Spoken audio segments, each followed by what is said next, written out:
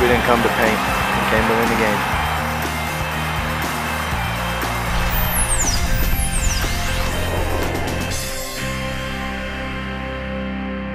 Welcome to the Hog Zone. We are live outside War Memorial Stadium, Arkansas. Mississippi State will kick off at 2:30 on CBS, just like the sign says, the SEC on CBS. What a great day. Perfect weather out here. Ayanna Crystal, Mark Edwards joins us, guys. The team came through a couple of minutes ago. The fans, they're here like always. There's nothing like War Memorial Stadium and the Razorbacks. Got the tailgating going on. The players came. Everybody looked happy. Everybody looked excited. Jarius Wright, Joe Adams. They tried to touch as many hands as they could. Kids were so excited to shake Joe Adams' hand. What's really cool, I had a great advantage point up there to watch the buses come down Markham, and I've always heard about it, but you just see all these fans flock to Markham, and they're blocks away, and it's just lined up too deep for the fans to see them coming in. Well, it's a great opportunity for the Razorbacks. They can pick up their 10th win of the season today. They haven't had back-to-back 10-win seasons since 1989. 89. That was a good year. I graduated high school. I graduated high school in 89. That was a good year. I was alive, but I wasn't in high school. Well, this is a day to make history, and hopefully Arkansas doesn't overlook Mississippi State like what happened last night with Oklahoma State. You guys see Iowa that happening? State. Oh, my gosh. Iowa State hung around. We hope that doesn't happen today. You don't need them to hang around and then stay in the game and then win it late. But that's a good look for the Hogs, though, that they did. Well, I think it's a wake-up call. I know those guys were tweeting and they were watching the game. The Razorbacks saw what happened. I think it's a reminder. We got to be ready to play. We can't take anything for granted. And, of course, with the Razorback basketball team playing at Verizon Arena last night, I didn't go on the air and say that this was going to be an easy win because remember I said that a few years ago about Appalachian State. Appalachian State beats the basketball team. And the first thing the coach says at his press conference after the game was, want to thank the guy from Channel 11 last night telling us we couldn't win the game. So all weekend I didn't say a word. But the thing is, you can't look past this game. Everybody's looking forward to the LSU game. Everybody's talking about the LSU game. But you got to focus on this game at hand here in Little Rock at War Memorial. I think the fans are all thinking about LSU and the BCS, but I think the players are worried about Mississippi State and going out with a bang. Some of these seniors, it's their last chance to play at War Memorial Stadium. All right, let's take a look at some of that team walk video. The guys came through here about 30 minutes ago. The cops let them out, and then it's Bobby Petrino. He's the first one out of the bus, as always. You see the smile on Coach Petrino? He had that the entire time. He was lighthearted today, I'm telling you. That's with what his you want to see. leather jacket on. Was it a members-only jacket? Did it look like, speaking of 1989, did it look like a members-only jacket he had on? London Fall. One thing I noticed on the team walk was Tyler Wilson. He was walking with the offensive linemen. A lot of times the quarterback will be walking with his wide receivers or the running backs or other quarterbacks. Tyler Wilson was with his offensive line. There's a bond being built there. He needs those guys, man. I mean, this has got to be something that's going on for the next couple of years.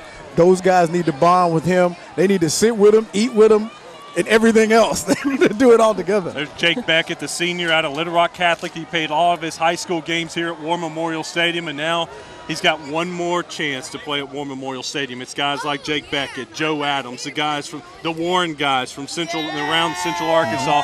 This is their chance to play one more time. Well, there's Anthony Lucas. He joins us now in the Hog Zone. What's up, everybody? What's up?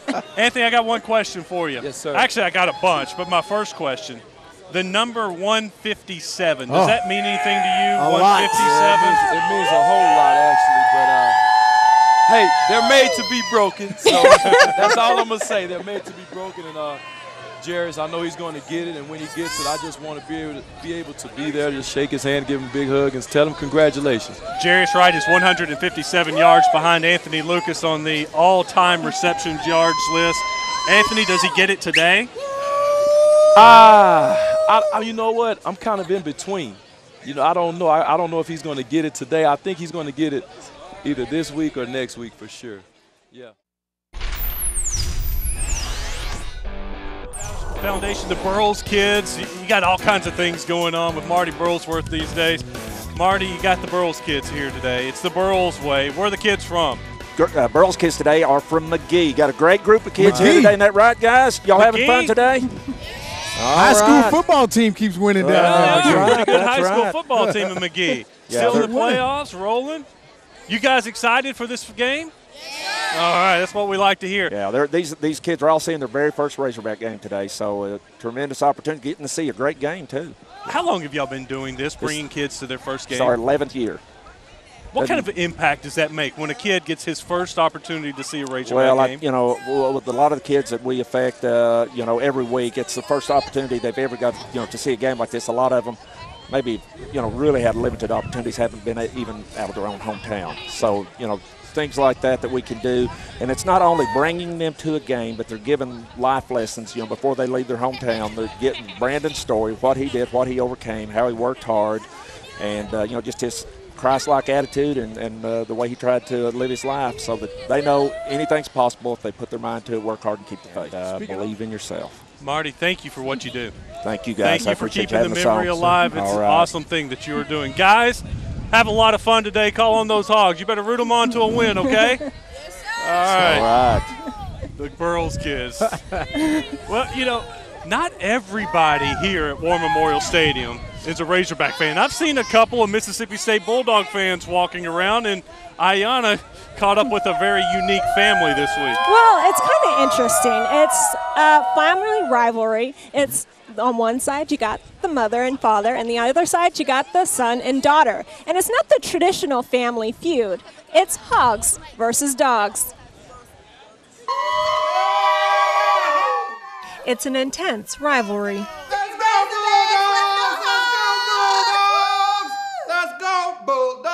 Not on the football field, but inside. No. The Crystal House on one side of the living room, the parents. Got some dogs up in there. Woo, woo, woo, woo, woo. On the other side, the kids. Ooh, Pig Suey, Razorbacks. Michael and Marcia Crystal both grew up in Mississippi and graduated from Mississippi State. And Michael's job brought him deep into Razorback territory. I'm a big fan of Razorback football. And living in Arkansas, you have to be. I only cheer against the Hogs this one time of the year.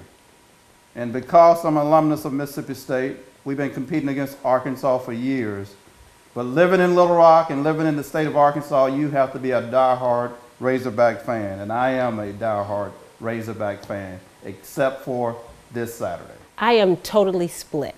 Anytime that I hear that the Razorbacks are playing, I am definitely cheering for them. I'm cheering for the team, the coaches, and I'm wanting them to win. But when they're playing Mississippi State and the Bulldogs, that's when my fever comes out and I want the Bulldogs to win. And when daughter Lauren decided to head to the Hill, she never looked back, and that's when the friendly family feud began. When I was growing up, I was a big Bulldog fan. And now that I go to the University of Arkansas at Fayetteville, I'm a big Razorback fan. Razorbacks! My dad is a big Bulldog fan, has been for many years, and I had to let him know that it's Team Razorbacks now. Now 16-year-old Brandon wants to follow in Big Sis's footsteps. Well, for years, my father's been talking to me about going to Mississippi State. But since we moved to Little Rock, I'm about going to the University of Arkansas.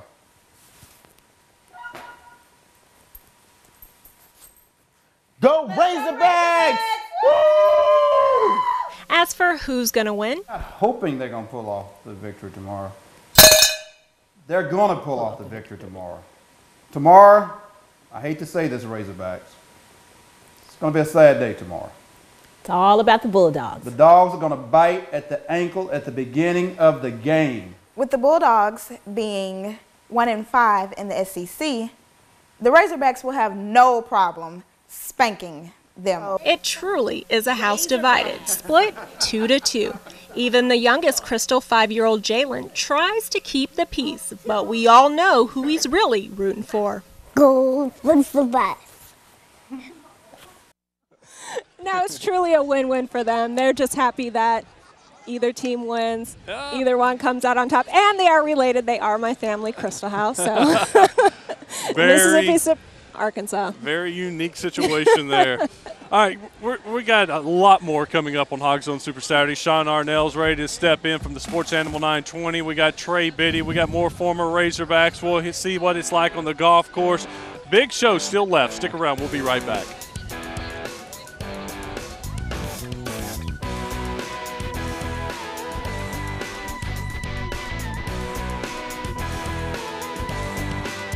One of the great things about coming to War Memorial Stadium is the tailgating, the atmosphere over at the golf course. THV's Lauren Clark spent the morning mingling with some fans. She has more from the golf course. Come this time in November especially, this is the spot to be at. Josh Parker and his crew have reserved their space the past 4 years, and he's proud of his most recent accessory. Tell me about the new balloon. Got this balloon out of California. What it does is it lets everyone know where the party is. They call, I say just look for the balloon with the Mississippi State flag upside down.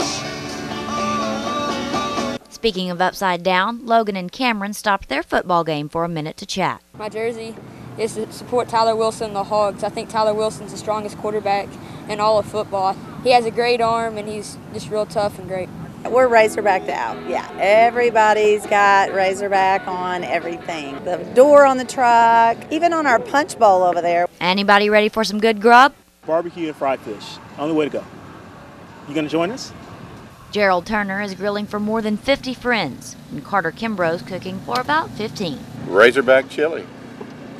Hot pot of Razorback chili for the winning team today.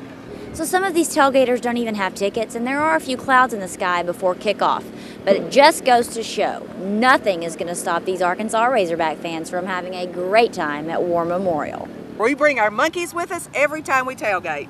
This is me and my husband, our son, and we have a new daughter-in-law. So we have a new monkey with us this time. 34-7 Arkansas. I predict us to win. Yeah, there you go. That chili looks like a win. It's going to be awesome. It's awesome food for an awesome game. So I think Arkansas is going to take it all the way. I think it would be somewhere 34-7. Gotta win, baby. That's it. With Bobby Petrino, that's all we do. Hey! In Little Rock for today's THV, I'm Lauren Clark. Oh, it's a great place to be. This is the place to be. I mean, people mark this game, these two games, on their schedule when they're coming to Little Rock. Trey Biddy joins us now from hogsports.com to talk a little recruiting. It's a great year, Trey. They're having a lot of success. They're moving up in the BCS rankings. How is that going over into the recruiting side of things? Is it helping? Got to be tilted. Got to be tilting towards us well, nationally. There are a lot of big names left there. They've got 20 slots filled up, but what you're probably going to see, it happens every year, there'll be a little bit of attrition off that, whether it's grades or somebody decides to go a different direction or something like that. Trey, thanks for your time. It's always good to get a recruiting update from Trey Biddy. Hogsports.com. Go check out his fine work over there. They always have a free 7-day trial. Hogsports.com. Pitchman. All right, guys, coming up next, I see Lucas Miller, Matt Harris, Elston Forte. And we got a long list of guys still to go. Stick around. We'll be right back.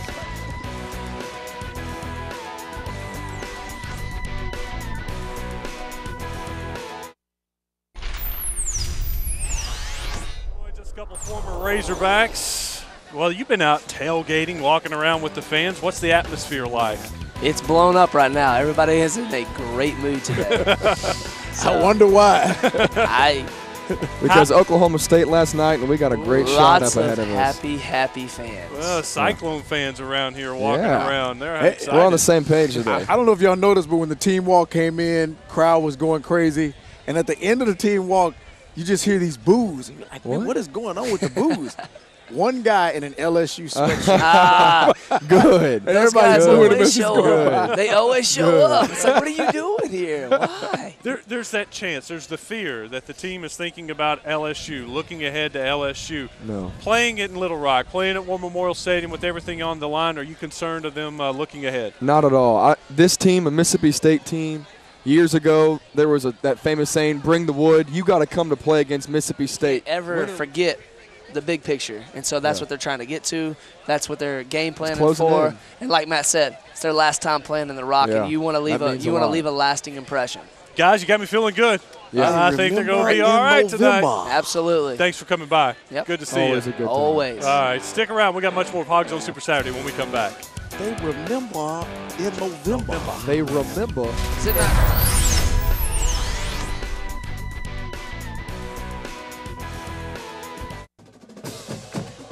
Backing up. Welcome back to Hog Zone Super Saturday. The Razorbacks band making its way into War Memorial Stadium. They're getting the crowd fired up. Got some chill bumps right here. That's pretty cool. Good place to be outside Gate 11. Joining us now, Elston Forte, Jerry Wright, a couple former Razorbacks. This gets you fired up when you got the band coming by and playing? Most definitely, man. You know, it just sends that energy, sends that fuel that gives you, you know, makes you want to get on the field and hit somebody, man. It's pretty exciting. Every game day I miss it. I don't know about you yet, but every game day I walk out, I feel the environment. I miss it every single game. We were in Oxford a couple of weeks ago, and Jerry did the post-game show with us. We were on the field, and Jerry took a moment to run out on the field and pretend he was catching an offensive lineman catching some passes on the field. You could see how much he misses SEC football. We don't get to touch the ball much as the offensive lineman. I got to dream a little bit. Talk about the offensive line, because I thought last week against Tennessee it may have been their best performance to date. It has been. A lot of the running game that you see is finally coming along. The protection is coming together. A great job of these guys blending and building that chemistry as they go through the season. But what they help is you have the running game that complements the passing game. The protection is there. It all comes together, and that's really where we're at, kind of building into a crescendo at the end of the season when you want to be playing your best football. Elston, do you ever call Coach Petrino or talk to Coach Petrino and say, look, man, you know I got another year left. I can suit up. Man, you know, I am young, man. You know, if all dreams came true. Man. But now, you know, I just, from the outside looking in, you know, I just always make sure that they know that I'm here to support them. Welcome back to Hog Zone Super Saturday. And from Arkansas, at every game, everybody knows about Tusk. So here joining me now is Julie Stokes. Thanks for joining us. Hi. All right, so talk about the whole Tusk experience. It's a great experience. When we're on the road with Tusk, it's like we're a rolling pep rally. We've got music, we stop, we draw a crowd everywhere we go. We say it's like traveling with a rock star. Everywhere we go, we have people, they love him.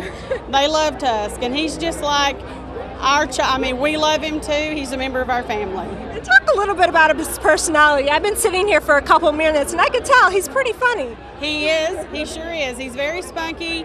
He's the first Tusk that we've actually had on our farm since birth, so he thinks he's one of us. And he likes to play, and he's very, very interactive with people. He loves people. And talk about what it means to the Arkansas community to have Tusk at these games. I think it's very important, and I think that they are, you know, I don't know if most people realize what a great opportunity it is. We are one of the only, in fact, there's UGA and us that are the only line mascots where the father actually sires the replacement, and that's very unique, and I think everybody in the state embraces the fact that we have such a unique mascot, and he is loved by everybody. Now, I heard he's a fan of grapes. He loves grapes. Are you up to feeding him some grapes? Tell me what I need to do to feed him. You need to just hold it right in front. Don't try to go in at the side. Thanks a lot, Ayana. Hey, we got to go. The guys at CBS are ready to take over. Don't forget, we'll be back here for the post-game show from 6 to 7. Yeah, post-game. Big show lined up. Thanks for watching. Remember, the news is always on todaysthv.com. She's still over there interviewing. For making today's THV Arkansas's news leader and most watched television station. The latest news and weather are on todaysthv.com.